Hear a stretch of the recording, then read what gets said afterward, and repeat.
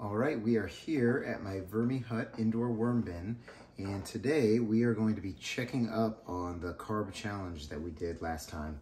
And with that carb challenge, we had a piece of Ezekiel bread, we had a piece of honey wheat bread, and we also had some spaghetti. I was gonna check on it within 5 days, and it's actually been 7 days. And something that I'm looking at here is that overall, the volume is a lot lower. I'm seeing a lot of castings on the side. So that makes me think they may have eaten all the food. So hopefully I've gotten in here quick enough. So let's go ahead and jump right in. Right here is where the Ezekiel bread was because the spout is over on this side. So let me just kind of dig through and see what we can find. And right away we're looking at some worms. Here's a red wiggler. You can see it's bulging clitellum right there. But they are not shy at all.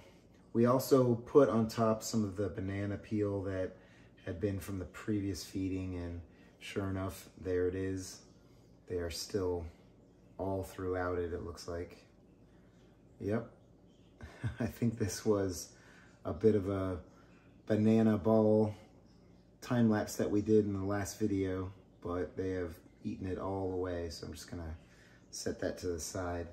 But let's dig in here and see what we can find. And we put a lot of bedding on here. I did that with my previous experiment in the outdoor bin. It really was not moist enough because of how much bedding I had put on, and the experiment didn't go as fast as I expected.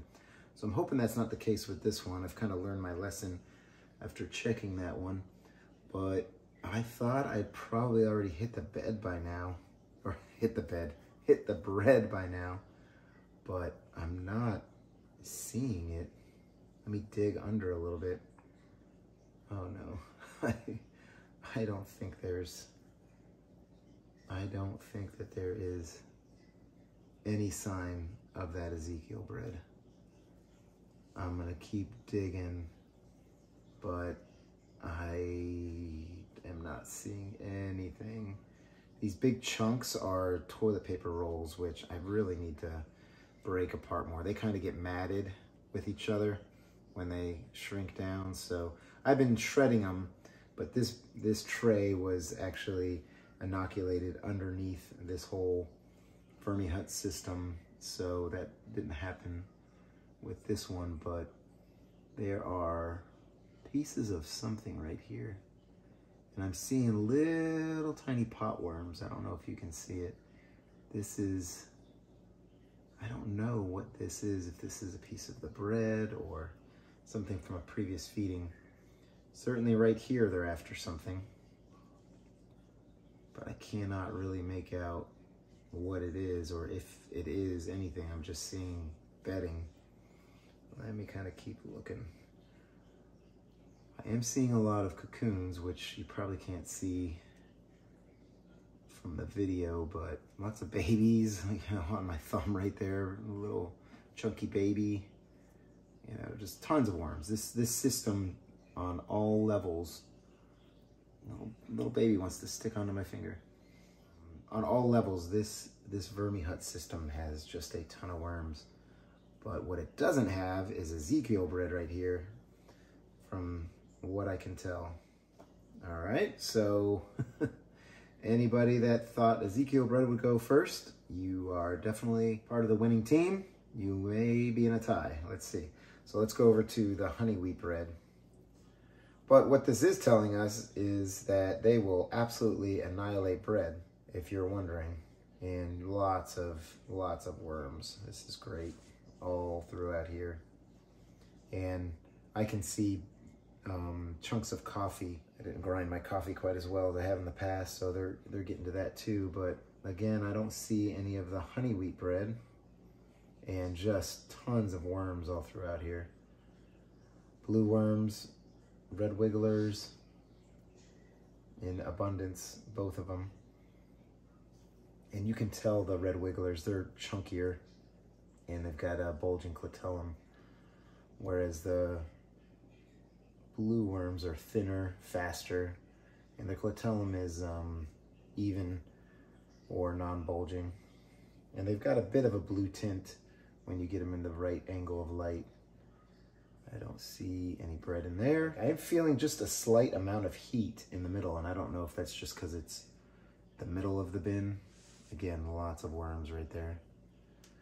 But right here where my fingers are, I feel just a little bit of heat. I don't know if that's from where the feeding was or what, but there's no bread. So bread, wheat bread, or I'm sorry, honey wheat bread and Ezekiel bread tie, which I think Ezekiel bread is like a flourless bread, so they really can't even be compared to each other. But they're not there, so let's check out spaghetti and see if there is any spaghetti left. I'm just gonna kind of, while I'm over here, dig through here and aerate the bin. Make sure there's no anaerobic spots in it. Again, these toilet paper tubes, I put way too many in here. A few are fine, but I just put way too many when I started this, and they're just gonna take a long time to break down. But the worms do love them. They love hanging out inside of them. All right, this corner, I mean, if you look at this, there are just, no matter where I go, there are just worms all over the place. I mean, in every nook and cranny of this bin. It's fantastic. Oh, and here's a seed. At first I thought that was a cocoon, but that would be a giant worm if it was. It's just a apple seed or something. But we'll get over here, and actually, you know, since I'm going over there, that is where the spaghetti was, right here. So let's just go for there and see if there's any spaghetti. Oh, the only spaghetti I'm seeing is a bunch of worms. Wow. There is no spaghetti. So if you're wondering if you can put spaghetti in a worm bin, yes. Honey wheat bread in a worm bin, yes. Ezekiel bread, absolutely. They are very happy. They're gonna get a big feeding because clearly I'm not feeding this bin enough.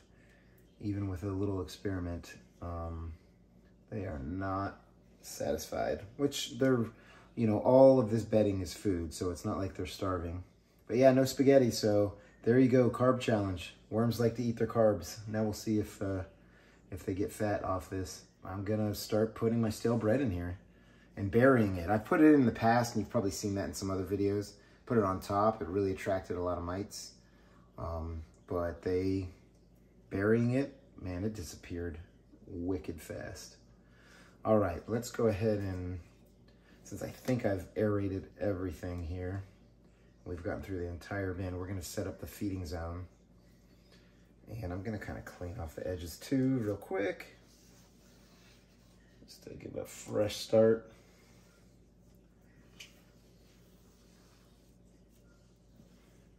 There we go.